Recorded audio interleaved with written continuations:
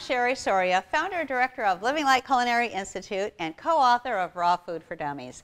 Today's tip is how to pit and dice a date. One of the many tips you'll find in Raw Food for Dummies. The first thing we're going to do is just use a knife to split open the date, just like that, to loosen up the pit.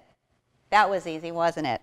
Now I'm going to slice the date, nice little strips, just like that.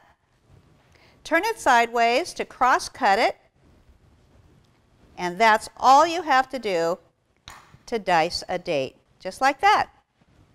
One of the many tips you'll find in Raw Food for Dummies. I'm Cherie Soria, helping you make healthy living delicious and easy.